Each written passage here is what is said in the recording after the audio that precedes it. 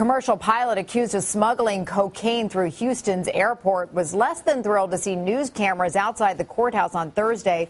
Take a look at Stanley Raphael Hill charged at a photographer and then ran away. The 49-year-old's accused of smuggling 62 bags of cocaine in his stomach on a United flight. Ooh. Yeah, that's going to hurt, from Bogota to Colombia. And according to court documents, get this, guys, one of the bags actually burst in his stomach after the plane landed. Have mercy, Natalie. Sorry about that. Sorry, guys.